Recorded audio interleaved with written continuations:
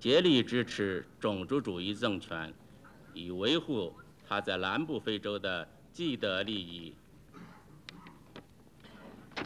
另一个自诩为非洲人民天然盟友的超级大国，更是野心勃勃，打着反对种族主义、支持民族解放运动的幌子。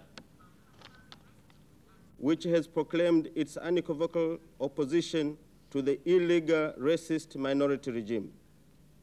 It is the United Nations which has repeatedly declared its firm support for the legitimate struggle of the Zimbabwean people.